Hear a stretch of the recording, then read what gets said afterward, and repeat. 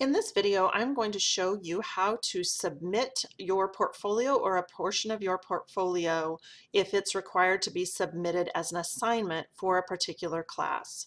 So on the screen here, we're on the main portfolio page that should show any of your portfolios that you've created. So for example, for the DPD ePortfolio, this is one that was a test sample created.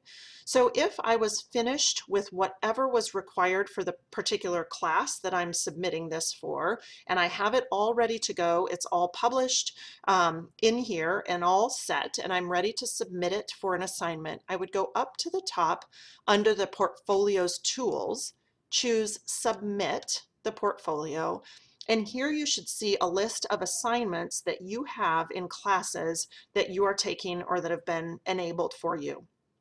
So for example, in this, if I was submitting this for my ePortfolio for the fall semester of DNA 492, then I would choose that assignment.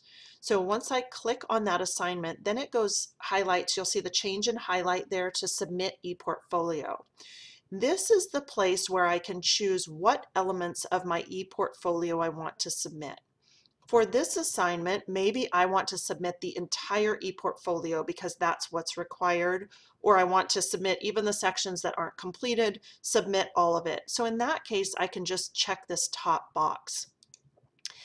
If I only want to submit certain elements for that particular assignment, I can choose only the pieces that I want to submit. So maybe I want to submit my home page, personal statement, resume, diplomas.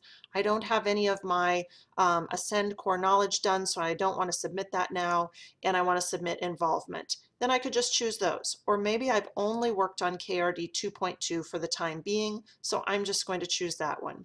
Then I can choose Submit, and that will submit the assignment, the ePortfolio for that particular assignment.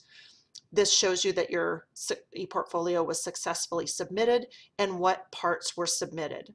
If we say, oops, that's not what I want to do, we can undo it here, or we can view what actually was submitted. I'm going to go ahead and undo for here, but if you were submitting it for assignment, you would not want to do that. So then you can go back to submit if you feel like you made an error on what you want to choose.